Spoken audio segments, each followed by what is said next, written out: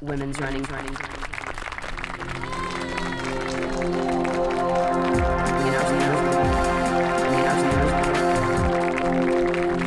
Women's running stories.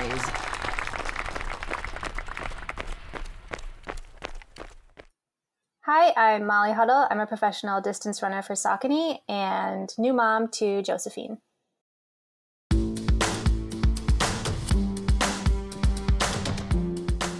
Yes, in this episode, it is my great pleasure to feature professional runner Molly Huddle, who has so many accolades, and among them, she's a two-time Olympian, she is a former American record holder in the 5,000 and 10,000, and so much more.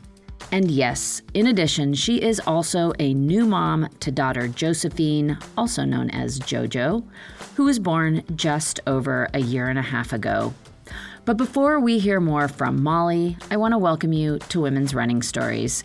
I am Cherie Louise Turner. I am your host and producer, and this podcast is a proud member of the Evergreen Network of Podcasts. And in fact, Molly Huddle is a co-host in another podcast that is part of the Evergreen Network. She hosts that show with Roisin McGettigan and Alicia Montano, and you're going to hear more about Alicia later in this episode. They co-host the podcast Keeping Track, which, of course, I always recommend. They focus on women in sports as well. So yes, Molly Huddle has been a competitor in the national and international ranks of running on the road, cross country, and on the track for years. And these days, her focus is on the marathon. To date, Molly's marathon PR is 2 hours, 26 minutes, and 33 seconds, and she ran that at the 2019 London Marathon. We featured Molly on the podcast earlier here in 2023 in March, just after the New York City Half Marathon. And just previous to that race in January, she ran the Houston Half Marathon and she finished in a really strong 70 minutes, which also meant that she earned her Olympic Trials Marathon qualifier. So yeah, she is looking down the line at running the Olympic Trials Marathon in February of next year, 2024, in Orlando, Florida. On her path to that goal race, Molly chose to race her favorite marathon, the New York City Marathon, which she just did on November 5th. And this was Molly's first marathon back since having Josephine. And that is where the focus of this story will be. The build to the New York City Marathon and how it all went down on the day. In addition to all of the context that comes with that journey. And to understand how all of this came about, we need to go back to March, right around the time of the New York City Half Marathon. Molly had been having some hip pain in her lead up to the half marathon, and then she got the kind of news that no athlete wants to be told. Here to tell the story is Molly Huddle. I remember it was right after the New York City Half, and that's a week before the race is when that hip pain cropped up, and I kind of wasn't sure what it was because bone injuries, you kind of don't feel that much pain until they're really bad. So I did have a grade 3 stress reaction in my femur, and so that's pretty serious. We had to just take basically 3 months off, which was frustrating because my workouts, I was looking at my training log and they were getting pretty good by then. You know, they were kind of getting back into like the territory of, you know, I'd run a 70-minute half and things were starting to feel good. And so I had to just cross train, and I did lose a lot of fitness, but I started running again in July 1st, I think, was like my land running start.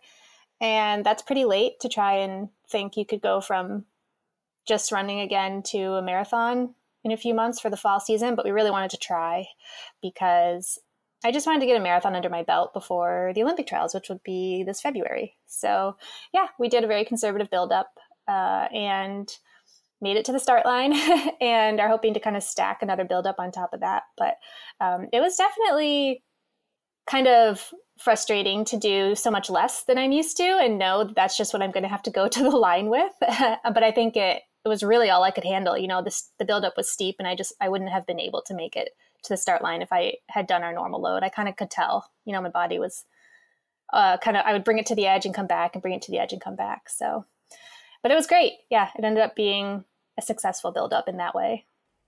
Going back to that bone injury, however, there was concern about what had caused it.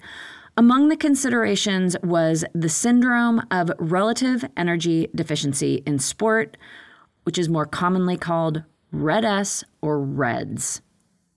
I saw a few doctors regarding the stress fracture because I have never had a big bone injury like that before, and it was unusual. And luckily, there are some new resources in the field and some great doctors nearby.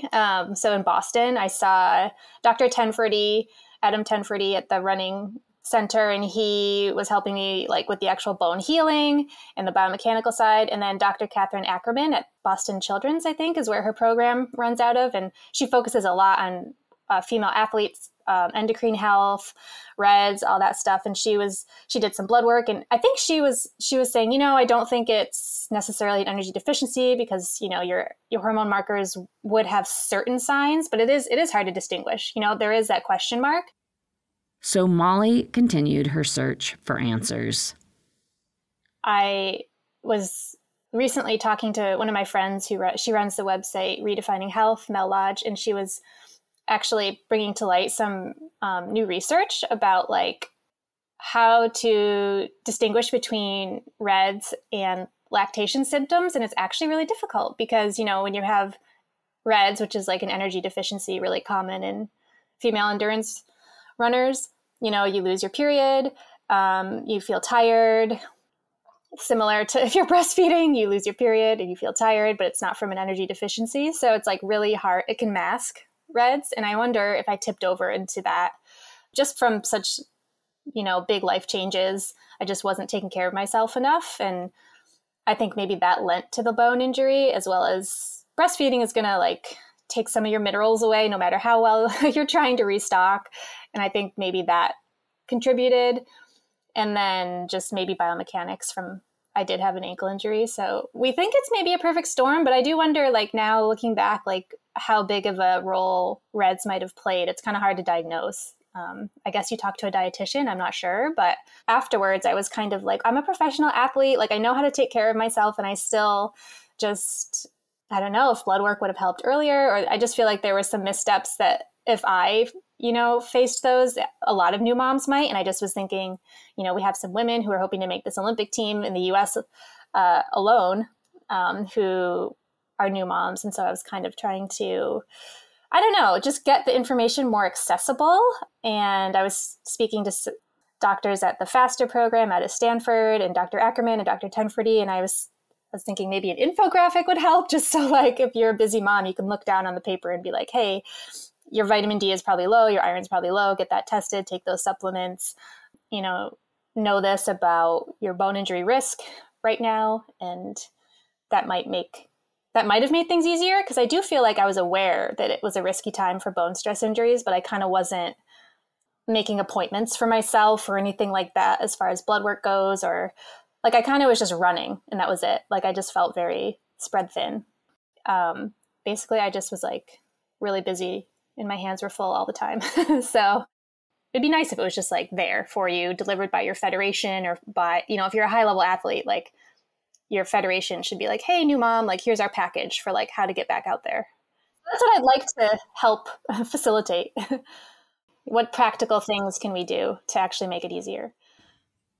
While Molly was cobbling together possible reasons why her bone health had been compromised, she was also healing and planning the next steps of her professional path. Well, New York is my favorite marathon, so that was a perk. I had planned to actually not to race that late, though. It's pretty late when you're going to come back and run the trials in February, and I had hoped to run Chicago, just because I didn't want to travel with the family. I wanted to do a race that was in the US. I didn't want to go to Europe for 2 weeks to get used to the time change with JoJo, or leave her home that long. So, it was going to be a Chicago or a Toronto, or, something like that. But those, they crept up so soon. I really needed it was kind of this combination of I need the extra time to be ready enough to run 2:29, but I also need, it to not be so late that I can't come back. So in the end, New York was just a more enticing marathon to do. And I love it. I was very concerned about the time not being fast enough just because I knew I wasn't very fit either. And so you always do leave a few minutes out there. It's just a hard course with the hills. Little did I know how many minutes we would be leaving out there with the tactics. But yeah, and it was also like, a lot of the women were talking about how hard it was to get into these fields because, Chicago filled up so fast on the elite women's side. I guess everyone just wants qualifying times, and not just Americans, like from all over the world. If the Olympics are coming up, a lot of athletes need to hit times and want to go to those fast courses. So that was kind of another barrier. Like, I think even if I was ready, I struggled to get into the race. It was an unusually deep year. Usually Chicago is never that deep, but I think just like I said before with the qualifying times, they were overwhelmed and had to make some decisions, probably for a budget reason. And then, it's a Nike sponsored race. Like, I would guess that they favored Nike sponsored athletes and they favored past people that had run well there in the past. That usually is like, if you come and you finish second or third here, we're going to want you back the next year. So they probably got preference if you were in that position. And then I think, some races really value like your PR coming in as a ranking tool, and some value more like your personal story. Like they do more, like New York does more storytelling with their athletes. And Chicago, I think, is like, oh, you got to be one of the fastest people. So that would be my guess. But like, I don't really know. I think they just had way too many people inquiring.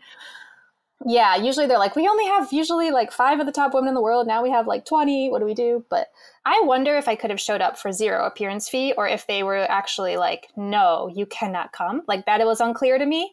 But at the end of the day, like I considered showing up for no appearance fee and asking about that just to get a time. But to me, that was like, it seemed unnecessary for me. I was like, you know what, we'll just pivot.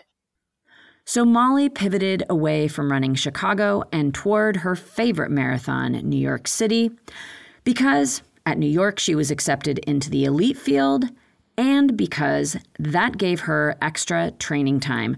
Chicago took place on October 8th, almost a full month before New York.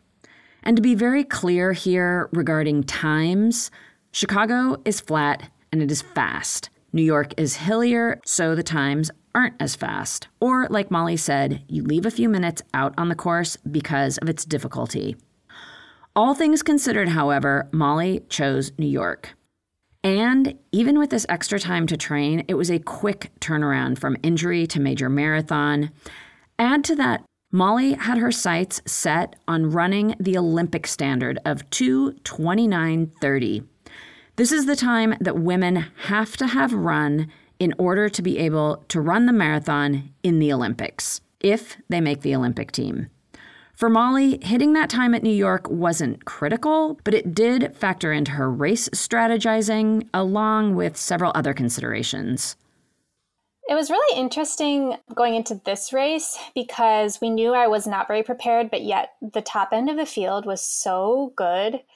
We were kind of like, how are you going to manage this? Like, you might just be running by yourself the whole time. And so we were just trying to predict what I could run time-wise and know that there was value in that for me, finishing a marathon and also, checking off a standard if I could, which in the end I didn't do. But that was our plan, my coach was kind of building me up, and I was psyching myself up to run alone the whole way, because with women like Helen Obiri and Latesna Bekideh and, past champions like Sharon and Bridget Koskay, who had the world record. I mean, you had 5 women in there that could arguably have tried to run like under 2:15 in the marathon. So we were just like, yeah, you know what? You might need to let them go and just hone in on that like 5:41 pace that you've been doing in practice. So that's kind of what we were prepared for and what we talked about. And my coach was like, you're fresh. And so I do think we did a good job getting to the start line feeling good. Like, I was a little undercooked, but I felt good. So that part was good. And then when you get to like a week out, I just try and reframe it so that everything is like, reframe it in a way that makes me feel confident, because that's all you can do at that point. You're like, you have the fitness you have and the field is what it is. And you just have to make it so that to you, it's a good situation. And that's what I was just thinking, you've done a lot alone. So like, at least people will be cheering you on this time, and there's standards to hit, and this marathon's only going to help you for the next build. So I was just finding all of the positive parts of that situation and focusing on that. With the training done and the race plan made, all that was left to do was race. And indeed, Molly was part of a really interesting field, which was small but mighty, featuring some of the best marathoners in the world, including former marathon world record holder Brigid Kosgei, returning New York City Marathon champ Sharon Lokedi, 2023 Boston Marathon champion Helen O'Beary. Yeah, the top end of the field was stacked. Also in the mix was Kellen Taylor, who, like Molly, is a top American pro, and she was also making her postpartum return to marathoning. And at 8:40 a.m. on November 5th, 2023, the 14 runners who made up the women's elite field lined up, and the gun went off, sending them on their way to race the 26.2 miles of the marathon. So the 2 other times I'd run New York and many other times, that first mile is very slow and everybody sticks together, which happened again. I think Kellen, I remember talking to Kellen on the bus and she's like, I hate that. Like, you give up 30 seconds in the first mile. I'm just going to go. So when she went, we were like, okay, I know what you're doing. You don't want to waste that 30 seconds. But it's a big hill. We were all together and I was like, okay, like, I'm sure the racing will start pretty soon because it's a beautiful day. You're going to go for the course record, all these talented women up front. Why wouldn't you go for the course record? And we stayed together through 5K when we hit Brooklyn. And I was like, okay, they'll probably take off now. Brooklyn's pretty flat. And we were still together. And I was like, oh, weird. Okay, maybe it'll be a tactical day. I'm very surprised by this. And so I was happy. I was like, what a gift to be running with the pack. I thought I was psyching myself up for a lonely day, and like the weather's great and I have all these women to run with and we're running the pace I want to run. We were on 70, we went through the half in 74 minutes and I was like, this is perfect. Like, yay. like what a great, like there's not too many days where you're like, oh, everything, all the lucky parts are like falling into place for me. And then I had totally prepared like for the lead women to just take off after halfway. That's happened a couple years in a row. Or there's been a couple years where I've raced and that, the second half's very hard. They take off and make a big move. And once we got off the bridge at 15 miles, like we were running even slower on First Avenue, which is when most people have their fastest mile split. I think our mile was like 6:0 something. So it was just weird.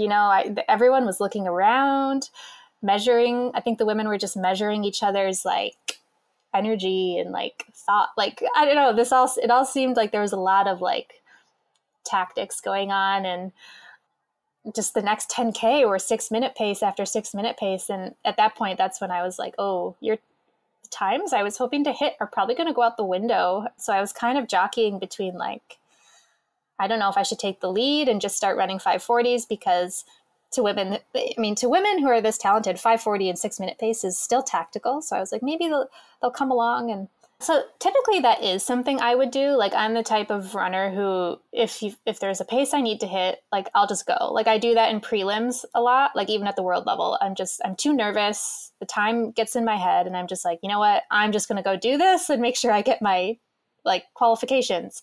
But for this particular buildup and this race, I was so worried about like the drudgery of like hauling through New York all by myself. And I've done it before, like my first marathon there, because the elite women start, on their own 20 minutes ahead of the field.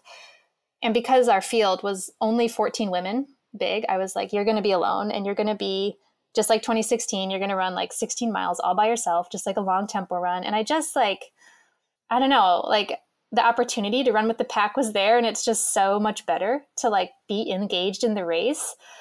That's kind of what was pushing and pulling. I was like, you thought you'd be chasing them by yourself, but like if you go to the front, the pack clearly isn't interested in going with, because Kellen and I were kind of testing it. Like we would go for a mile and this gap would open. And I was like, you're just going to get the gap and try and run 540s by yourself in the front of the race. Like it's basically it's like still running by yourself, which you didn't want to do. And they're going to pass you anyway. Like if I were to just go run my pace and build up a big lead, like I know I'm going to get caught by these women. Like I know these women can run, even if they've had kind of poor buildups. Like they're so talented that like, they could they're going to reel me in eventually. So that's coming. So you kind of want to run more in the, like, you don't, like, you kind of want to follow their moves more so than make moves, unless you're really ready to like battle with them, basically, fitness wise. So, I went in knowing that, like, I was like, you aren't ready to to be running with them at the, at whatever pace they're able to really run at. So there's that to be aware of. And then, that's kind of explaining why, like, when I go to the front, like, I'm of no threat. Like, they know my results. They're like, you're not going to run away from us. So no one went with me.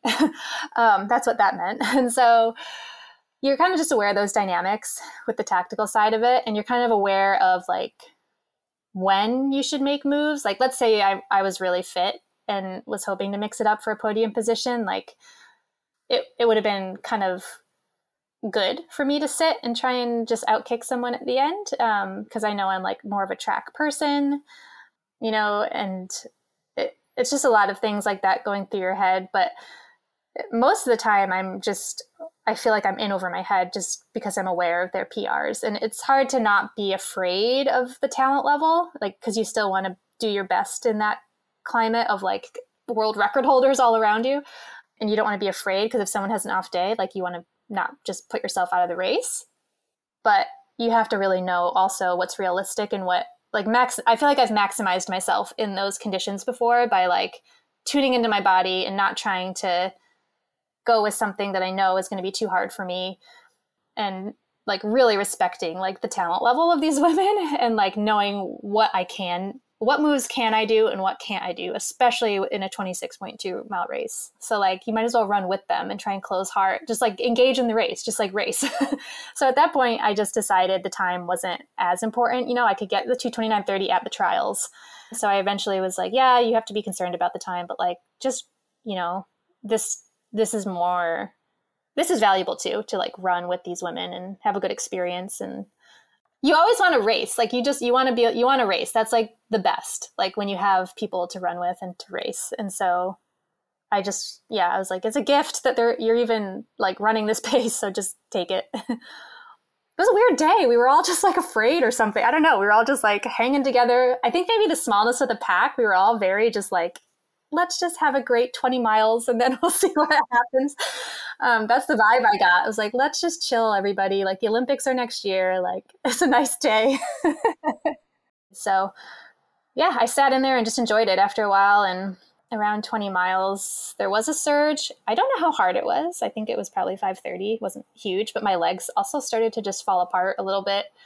So you can fall apart in, like, different ways at the end of a marathon. And this was just my quads. I didn't bonk. Like, I've done that before. I wasn't, like, tapped out, like, like, my heart rate wasn't high or anything. It's just, my quads got really beat up and just kind of stopped powering. Like, after the race, I couldn't, like, I sat down and, like, I couldn't stand up. Like, they were kind of, like, cramping almost. So just pure muscular failure is what in my quads is what was happening. Yeah, like, at mile 21, I started to just kind of fall off. There was, like, a slight, like, hilly turn in my leg. That's when I noticed it in my quads. I was like, ooh, like, through this, like, terrain kind of just, like, I got, like, a dead leg. Like, and the women started to run away. And I was like, you know what? I think I'm going to have to, like, if I want to finish, I'm going to have to just run, like, 5:50 pace into the finish. So I tried to I like, willingly let them go at that point, because I was worried I would, like, my legs would, like, buckle. So the last 10K, I just was, like, imagining my tempo loop at home. I was like, just do the tempo loop. Like, here you are in Providence. Like, just close your eyes and just, like, grind home so you don't slow down too much, but, like, stay on your feet. So I think the last 5K, I was like, oh, I'm just surviving. Like, nobody look at me, please.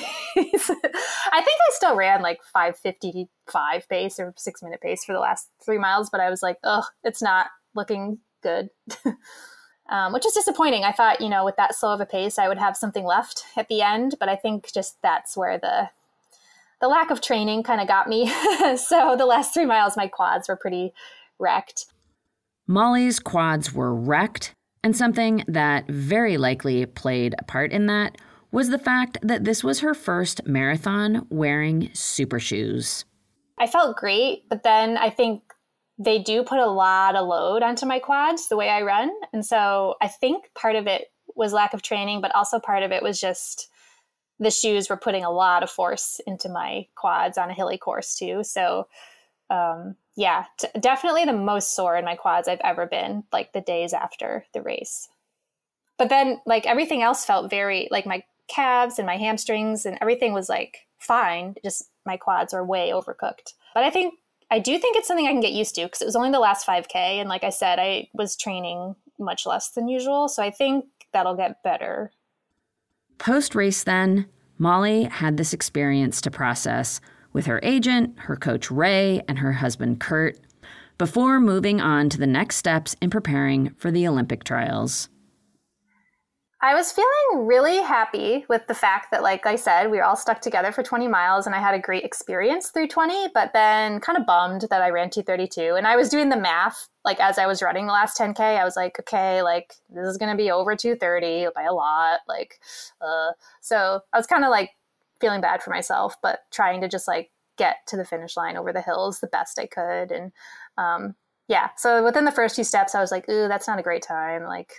And then I wasn't sure what place I had got. I was like, I think I was like last. I don't know. But my agent came up and was like, oh, you were ninth. Like, that was great that you guys all ran together and you were mixing it up as much as you could. And yeah, I was kind of like 6-minute pace is like actually way too slow for me. Even right now with my poor buildup, like that would have been way too slow. So I was kind of just like trying not to get too wrapped up in the time because everyone in the race was running 2:31 pace until 21 miles to go, or at 21 miles. So it's such like we all just were like throwing away the watch. But it's tough because afterwards you do get people that only glance at the results and they're like, oh, you suck. And you're like, okay, well, we were all running slow until a certain point. So yeah, that part was tough. But then, my quads started to hurt and I was like thinking more about those and trying to like get to a bench. And then was like, okay, like after this, like go find JoJo and Kurt and Ray and talk to them and see what they think and then start recovering. Because after this, it's trials mode.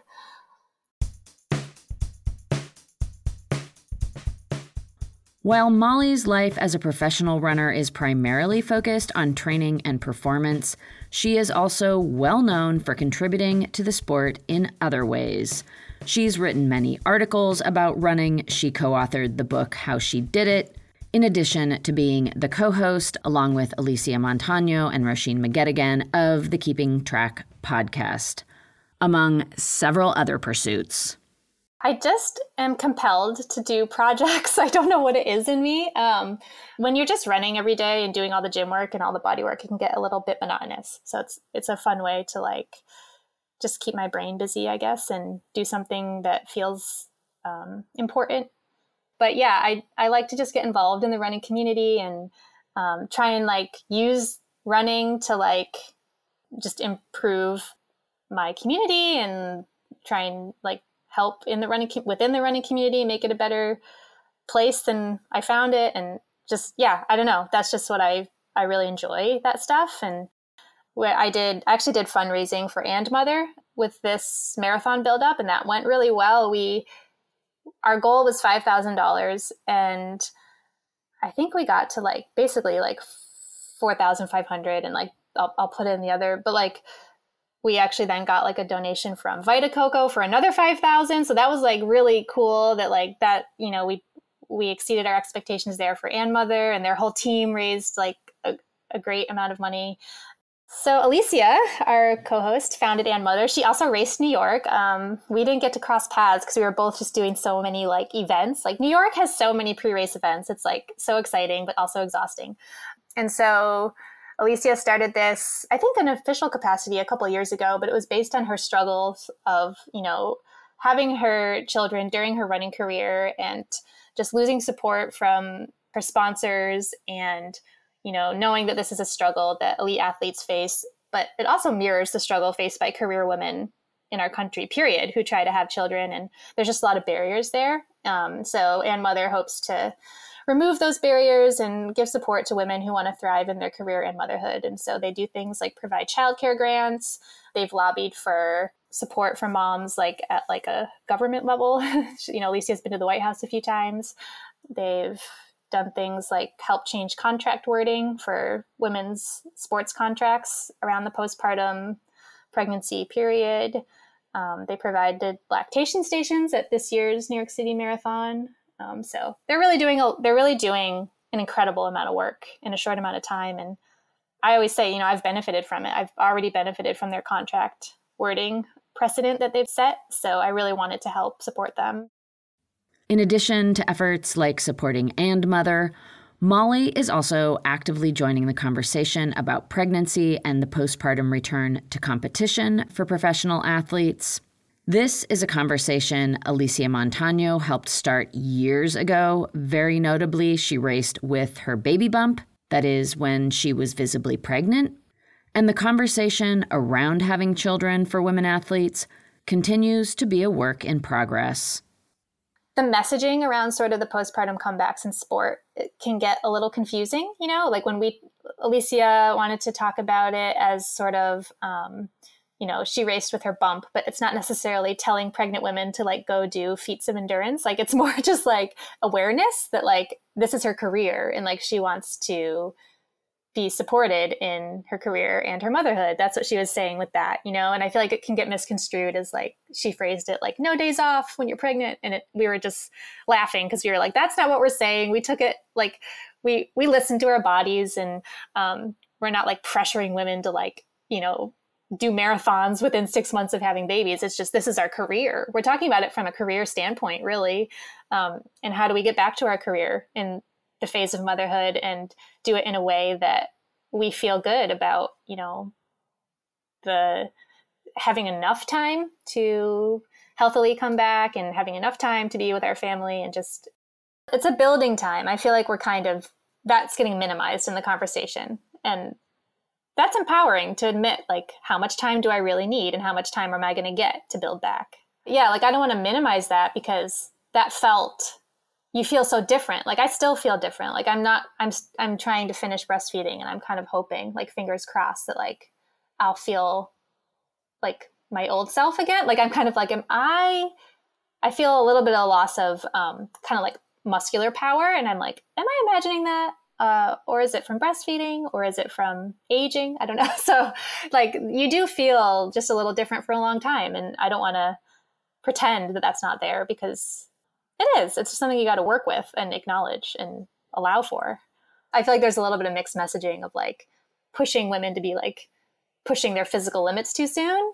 There's a flexibility there that we need to have. And I feel like just we're coming from a place where we used to not talk about it at all. And now we're talking about it, but like the messaging can get taken in different directions. And so I just feel like it's phases of putting the conversation out there. We're in that phase of like kind of clarifying what we're trying to say. So as a current pro, Molly continues to bring her lived experience to the table to help the sport of running move forward. And most definitely, as a competitor, she continues to go after big goals. Yeah, the marathon trials, that's motivating. It's kind of like the focus is just get my body to like do what it's supposed to do basically in this buildup, because it's so soon after another marathon. So there's going to be a lot of, gym work and PT work and stuff. It's less a focus on fitness and more like you got to be like sturdy and ready. And then I think I still would love, like with the super shoes being what they are and having not raced on a flat, fast course in a while, I think London Marathon is really the only go I made at a fast time pre-super shoes. It keeps me going to see if I can PR in the marathon. That sub 226 I think is there. So, maybe in the spring, if my body's okay, or in the fall next year, I'll be able to tackle that, I hope. That keeps me motivated, because I do feel like the marathon it's a distance I haven't like nailed. And I'm not the athlete that like I used to be for a lot of reasons, but I think that's still there for me, that, that improvement.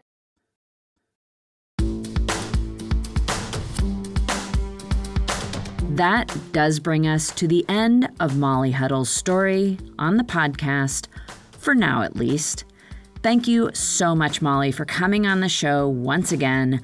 What an honor and a pleasure to get to share your story. I just love Molly's insights into training and racing, her experiences as a new mom and a professional athlete, as well as hearing about all the ways she's involved in the running community outside of racing. And absolutely, I wish Molly a really solid and strong build-up to the trials and a great race. And the very best to all that comes after that. You can join me in keeping up with Molly and cheering her on. She has a great Instagram feed, and I will definitely link to it in the show notes. There, I'm also going to put links to the Keeping Track podcast and to the How She Did It book, which Molly co-authored with Sarah Slattery. And I'm going to link to the earlier episode we had featuring Molly, where she talks about the New York City Half Marathon. I will also provide links to the various organizations and doctors that Molly mentioned in her story, including Dr. Kate Ackerman, and Mother, and the FASTER program at Stanford. And that does bring us to the end of this episode. Thank you so much for listening. I love making these stories, but I know that the power of them is in you being here. So thank you. As a reminder, I do not make this podcast by myself. Cormac O'Regan makes all the original music for the podcast, and he does that from his studio here in Cork, Ireland. I am Cherie Louise Turner. I am the host and producer of Women's Running Stories, and I am coming to you from my home closet studio, also in Cork, Ireland. And until next week, I wish you healthy, joyful strides forward. Women's Running.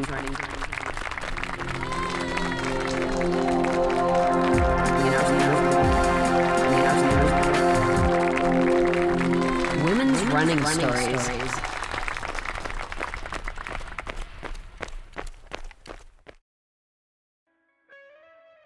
Hear Her Sports is a podcast for everyone who loves stories by and about women striving to improve and make a difference in their lives. I am your host, Elizabeth Emery, a former professional cyclist. In every episode, I introduce a female athlete or woman in the business of sport through a thoughtful conversation about who they are and the terrific work they're doing. My guests and I explore the glorious and frustrating issues in sports, history, equity, training, nutrition, and so much more. Join us for inspiration, for community, and for love of being a strong, athletic woman.